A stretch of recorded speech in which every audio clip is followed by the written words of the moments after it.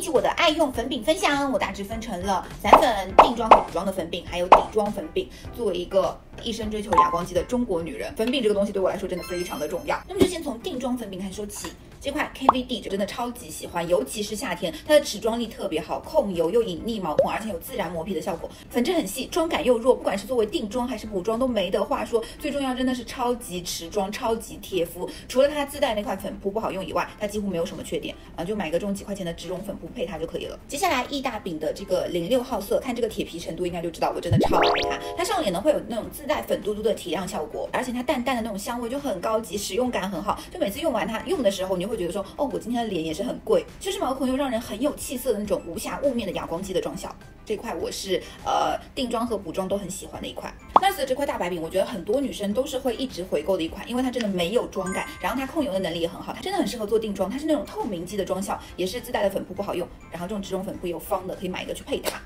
接下来 NARS 的这个小飞饼，它是一块有色粉饼，提亮服帖，超级适合用来补妆。粉质呢也是很细，而且饼如其名，磨皮又隐匿毛孔，不挑肤质也不浮粉，定妆控油效果也很好。但是它这个饼真的是太薄了，它是放不下粉扑的，所以它不能够外出补妆，只能够在家里定妆稍微用一下。接下来露华浓的这个定妆粉饼，它真的是平价中的战斗机，这个是从我学生时代就开始在用的东西，它的控油能力也很好。我个人觉得有色的这块会比白的这块粉质要更细一点。这盒子的设计我觉得真的很人性化，它就是这样子，这边是粉扑，然后这边是有一个镜子的，自带的粉扑也很难用，超级适合用来补妆。定妆当然也是很 OK 的，而且多次叠加它也不会斑驳。这块白色呢，我觉得它可以作为一个提亮的定妆，就比如说在眼下、鼻基底啊，或者是嘴角暗沉的部分。定妆粉饼讲完了，现在我们来讲一下底妆粉饼。白皮包上这块黑金，我个人觉得呢，它是比较适合用来做底妆的。底妆、定妆、补妆3合1，但是我个人觉得呢，它作为定妆来说会稍微厚重了一点点。但我平时的用法呢，就是擦完防晒之后再用它去压一层，真的是1秒哑光，超强控油，而且它是自带一些遮瑕力的，所以我觉得这块呢是非常适合早八想要快速出门的女孩子。Make Up Forever 这块呢也是一块底妆粉饼，这块粉饼比较特别的一点呢，就是它的这个粉扑我觉得做的还是蛮好的。它这一面呢是海绵面，海绵面呢可以用来做高度遮瑕，然后它背后呢是植绒面，植绒面呢可以用来补妆、定妆或者是抛光脸上的余粉，也是自带遮瑕度的，可以快速上妆，上出来的底妆呢也很轻薄服帖，是那种自带磨皮的绒面效果。接下来就是散粉的部分，先从 NARS 的这罐说起吧。你们应该可以看得出来，我个人还是蛮喜欢 NARS 的底妆的。其实他们家的护肤线也做的还可以哦。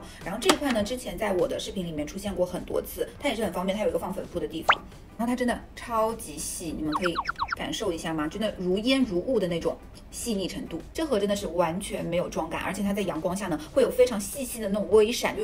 显得你的皮肤特别的通透。它的持妆效果也非常好，就是那种透明哑光肌的妆效，外出携带也很方便，因为它也不会漏粉。当然用刷子上呢也是很 OK， 就非常非常喜欢的一款。CPB 的这盒呢也是很多人的白月光了，它的粉质也是做的很细，而且它这个巨大的粉扑真的很好用，3两下就可以把整个妆给定完，也是有淡淡的香味，就是很高级。这块上脸呢是那种绒绒的雾面妆效，会修饰毛孔，可以跟你的底妆融合的很好，一整天下来你的脸蛋都是白白净净的。它是一个养肤的散粉，它可以让你的底妆质感看上去很好，而且不挑皮、油皮、干皮都可以。接下来毛戈平的这块802，它是一个双色的散粉，可能看不见，一边是紫色，一边是浅蓝色，黄皮的姐妹可以盲冲，秒变冷白皮。但是一个冷调的哑光感，那种膨胀色的，哎呦。